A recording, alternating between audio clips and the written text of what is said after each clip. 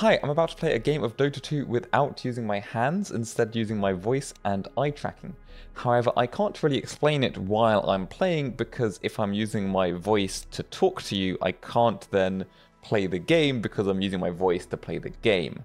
So instead, I will hand it over to VoiceOver Alex to explain this game, which hopefully went well.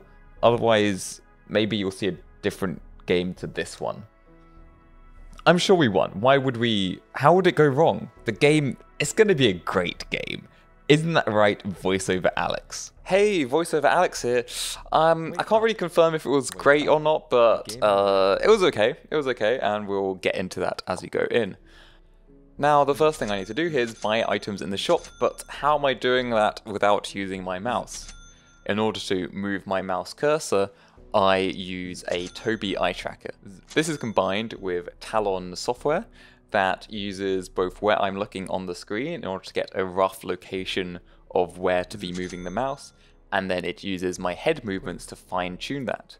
And this allows great precision really quickly along the entire screen, which is great. The next thing I then need to do is click, but obviously again not clicking the button. In order to do that, I use noises. To right click in this game, I'm going to be using Z sound. And whenever I do that, it right clicks, and so I can buy my items in the shop. I normally play this game in a party, and that makes this game a lot more fun, I think, so we'll see how it goes solo. And now we are getting into the game. So firstly, right click is also how you move the character in the game. So if I right click anywhere, then I'm moving the character into that location. I then need to move the camera as well, and there is a big map that you need to move the camera across the entire map of. I use two main techniques for this. I can either left click on the minimap in the bottom left corner. In order to do left click, I use a sound.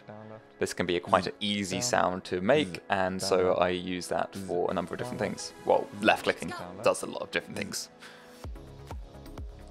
The other way of moving the camera is using the cardinal directions. That is, if I say the words up, left, down, or right, that will move the camera in that direction. So if I say down, then obviously the camera is going to move down. I can then combine those if I want to. I can say upright and then move in an upright location. And I can also do big movements. If I say B up, then it's going to move a big amount up. Or if I say B down, then it's going to move a big amount down. Let's just fast forward here as I pick up the bounty rune, and meanwhile my team gives up first blood, which, losing first blood, not the best start to the game, but I'm sure it'll only get better. Drag. It does actually get better from this. And there you can also see the issue of me trying to talk at the same time as playing the game. I can't. I have to interrupt my speech with my weird right clicks of Z, and it does make communication a bit more difficult. Left, shot, Z. S. S.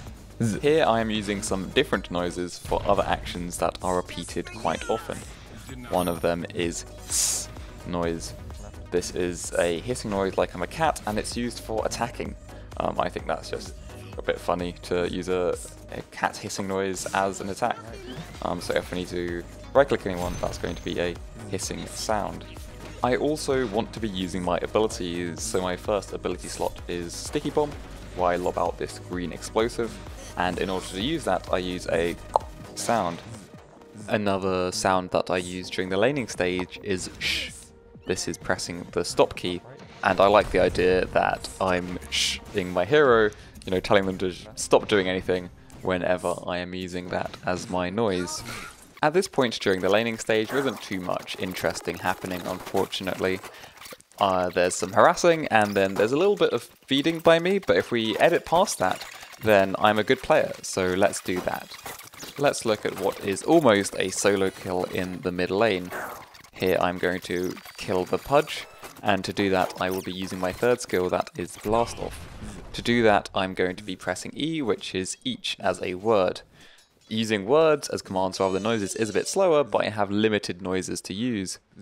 Once I have pressed each, said each, I will then use as a left click to select the location where I will be doing my blast off.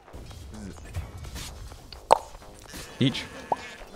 This wasn't technically a solo kill as AA was there, but admittedly did not do too much with their ult at least.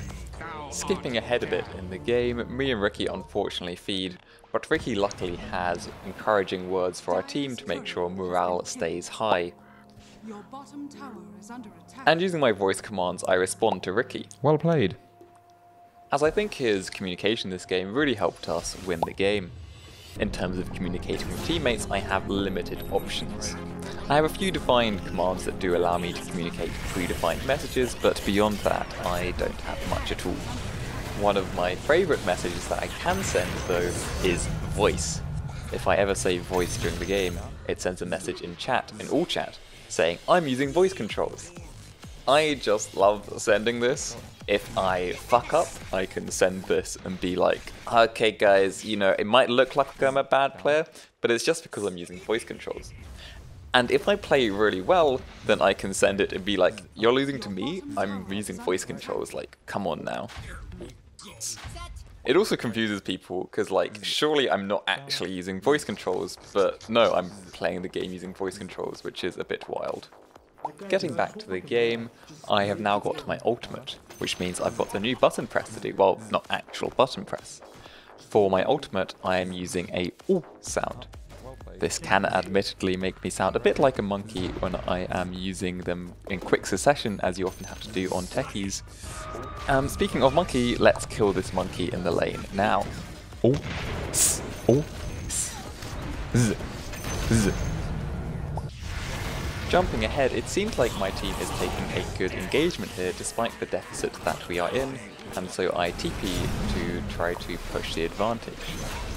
To TP, I simply say the word TP and then left click using.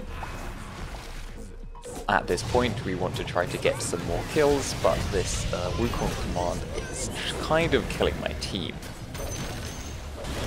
I've also already missed some other spells, so it's not great here, but we are able to at least get on this squirrel and kill the squirrel.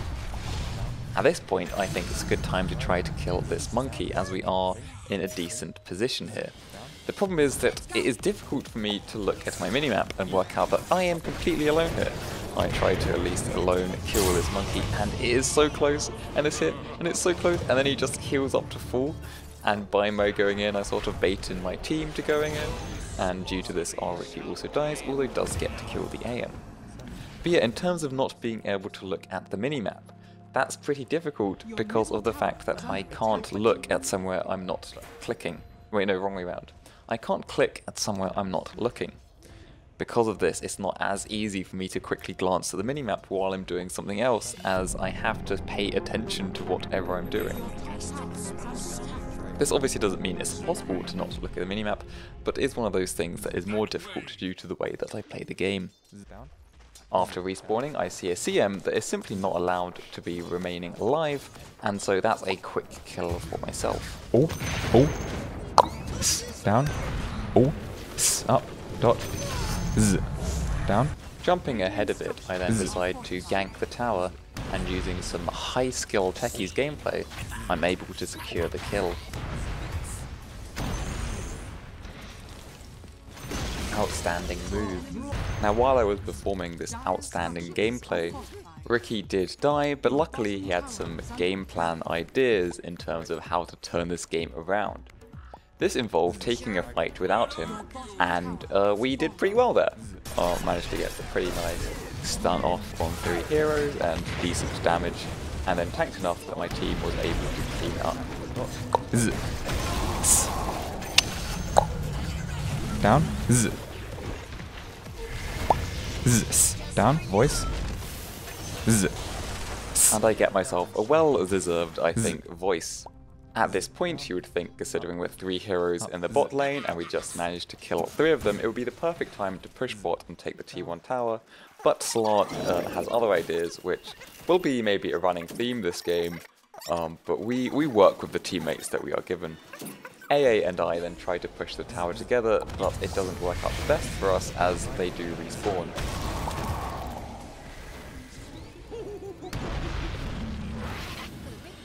Luckily I managed to just escape that situation while my mid dies instead, which definitely is value for the team. After taking some deserved mid farm, I then go on a little warding adventure. Of course nothing will go wrong with this. It's not like me going warding will lead to 3 of our team dying, and then also separately somewhere else on the map 2 of our team dying. So leading to a full team wipe. I mean, it's just warding, it can't go that wrong, can it?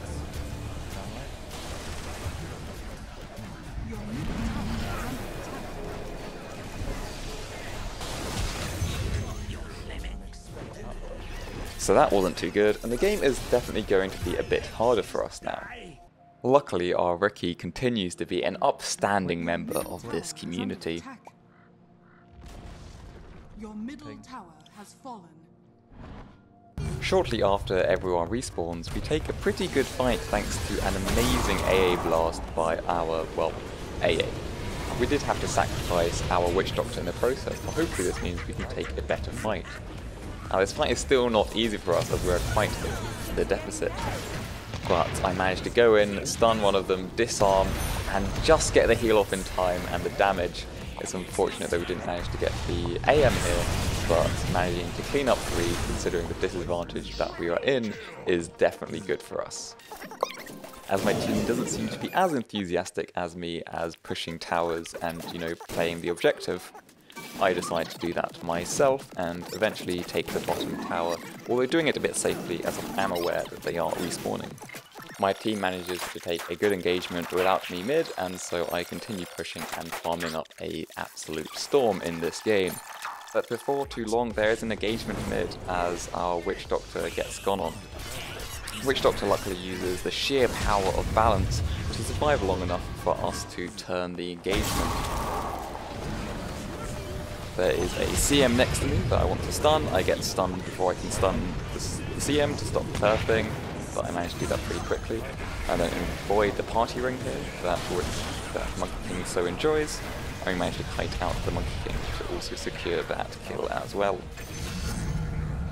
A Dota low rank miracle then occurs as we decide to push the lane after taking a good team fight, which is quite amazing, I have to say. We are able to take the tower safely and then back, but then skipping ahead a bit, I see an engagement mid that I want to join. Now normally, if you see an engagement where your mid and offlaner has died, and it's just the 2 supports that are around, you run away pretty quickly.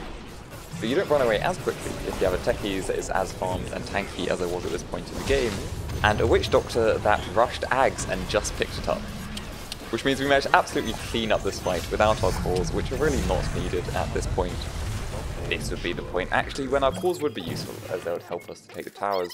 But everyone just runs away, and I'm just pushing mid alone, so I end up deciding to go top, as that seems to be an easier tower for me to take on my own. But we could have definitely pressed our advantage more here. Jumping ahead in the game, I start setting up for Roche, and I see enemies also coming. At this point, it would be great to communicate to my team and say, hey, come here quickly, we really want to take this fight.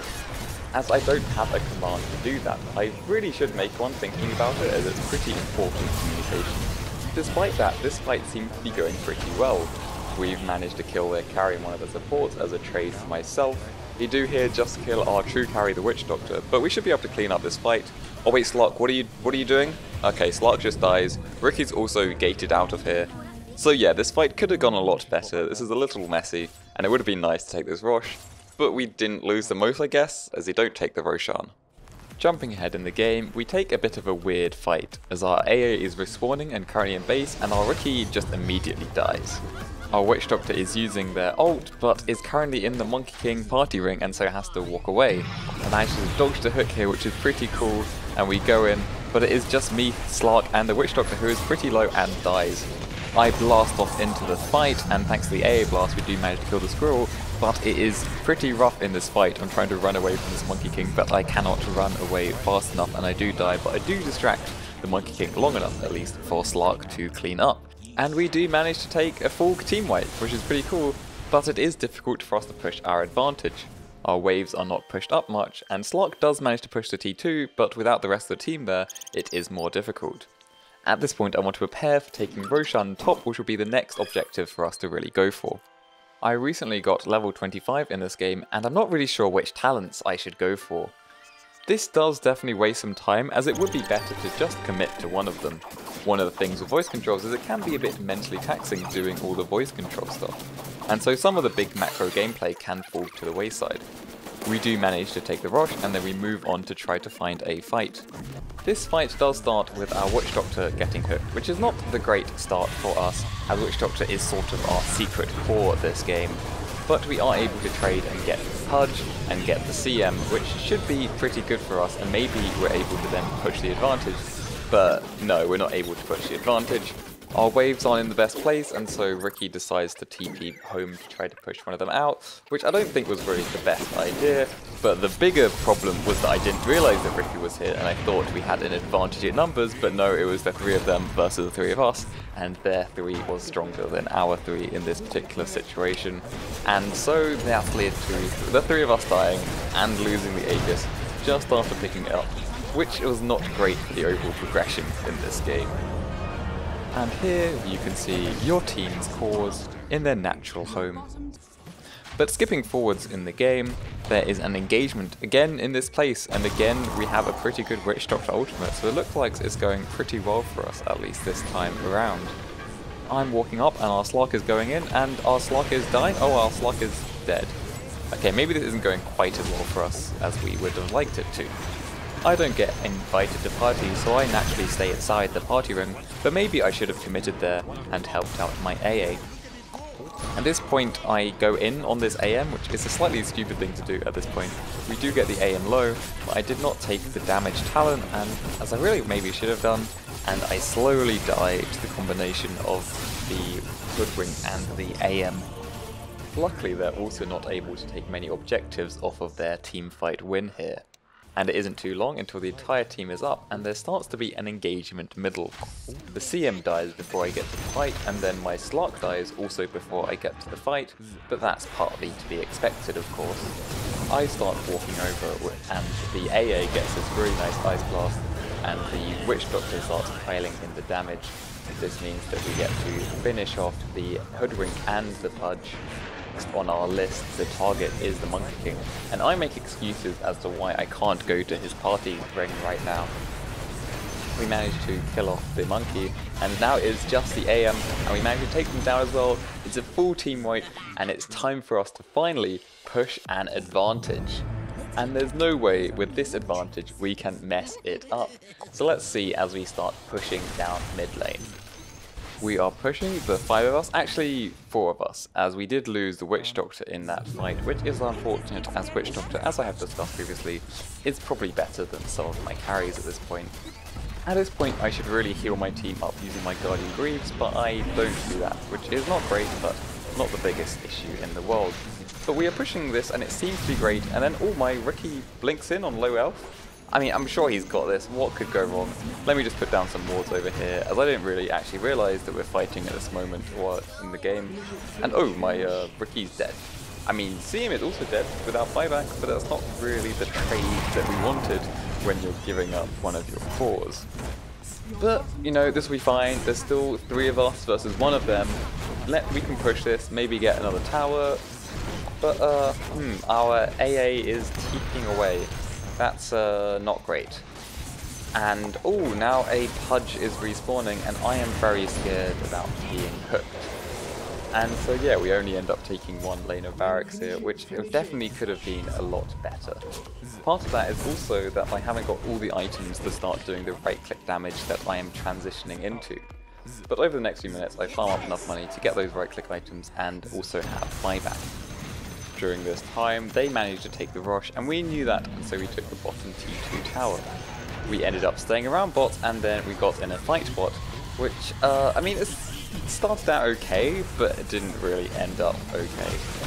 Our Witch Doctor ult gets used there, but is cancelled pretty quickly, which is actually pretty key to a lot of our team fights, getting a good Witch Doctor ult off. And so this fight starts going downhill pretty quickly after that, as we didn't have the best positioning going into this fight either. I also myself spent a lot of time right-clicking on a Pudge, which really didn't help our team fight at all. And so they quickly end up pushing down the lanes, and I buy back early, knowing they're going to be here soon, so that I can start setting up mines. Our AA is the only other hero that has buyback at this time, and AA shortly buyback as well as we start to chip down these heroes. But this is going to be a difficult fight when it's 4 of them and just 2 of us. Our AA steps up a bit and does get stunned, which leads the AM to go in, and there is some AM on AA action, and surprisingly AA can hold their own against the AM, which forces the AM to blink away. But our AA is getting low, and I try to come in and help against this Monkey King, but it is not quite enough. I do manage to take down the Monkey King, but I go down in the process as well. This is us dead without buyback, which is not great. Our team is going to be respawning soon, but then it's going to be a 3 versus 4, which is not going to be good either. The enemy team does back off for a bit as our team respawns so that they can heal up and get some more resources. But it's not too long until they're trying to take our last barracks, and I'm just watching, not able to do anything, which doesn't feel great. And it definitely feels especially worse when you watch your slot just dying with nothing gained out of it. You know, that doesn't feel great. It isn't a good feeling in my chest. In my chest, it doesn't feel too good. And then just watching them take our last barracks. And that means it is mega creeps for the enemies, and they are going to try to also push this harder as we don't have slot for 90 seconds without buyback. Our AA and myself are now respawned, but it is going to be a difficult fight without our full team.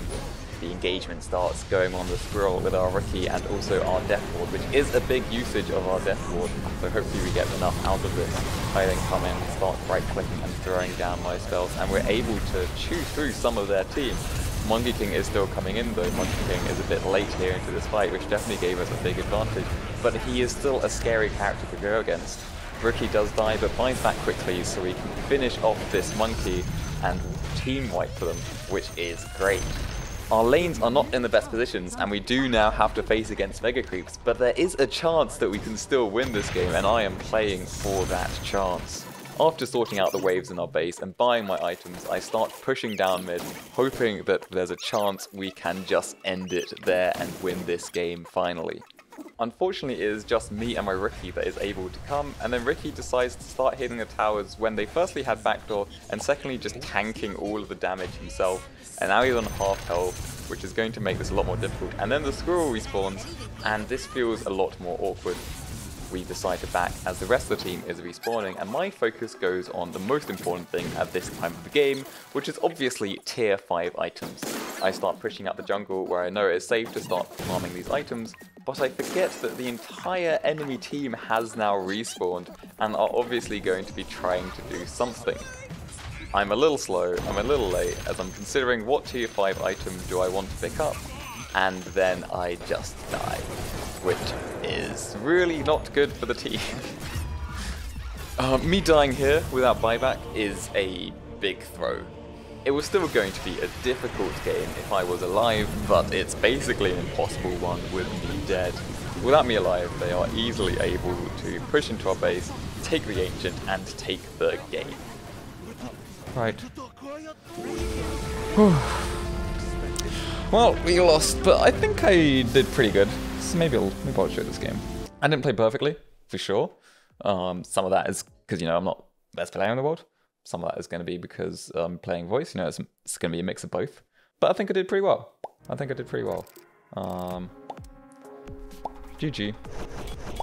Yeah, I have a command also to do that, but yeah. I'm going to report this guy. But yeah, let's just look at the stats.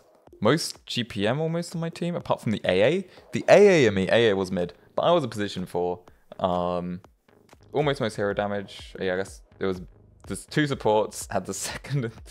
Damn, our carries were not the best in this game. There was multiple times when we could have pushed, and we just didn't. We just like TP'd home. That was sort of a general team issue. Yeah, almost most tower damage. Wait, the CM went hard. I love that for her. And a pirate hat. What a CM, what a CM. Top 10 CMs. I sort of threw at the end there. I really shouldn't have been in that position. But yeah, I was getting distracted by the idea of T5 items. But thanks everyone for watching. I really appreciate it. If you want to support this channel specifically, there's all the buttons you can press down below, as well as Patreon, Ko-fi, and the YouTube join, which I hopefully have set up now. Additionally, there's also the game I made with Stardust Collective called Ziggy's Cosmic Adventures. Buying that and reviewing that would help me tremendously. If people are interested in more videos like this, do let me know. This video is a bit weird because it's sort of split between half just talking about the voice controls and half commentary over a low-ranked game of Dota 2. And I'm not really sure if I was going to do it again, how I would do it, so let me know what you thought of it. I could do commentaries over more of my games, I can talk about playing other games with voice controls, or I could further explore the different options for doing voice controls in Dota. I was also considering streaming this, but it wouldn't be very interactive, as it would be very difficult to read chat at the same time as, you know, playing the game. If I look at chat, I can't move my mouse, and if I talk to chat, I can't click on anything. So that would be difficult, but if people were very interested, I would consider it. My next video is probably going to be more Ziggy related, so Ziggy fans do look out for that. Thanks again everyone for watching, I really appreciate it, and I'll hope to see you next time.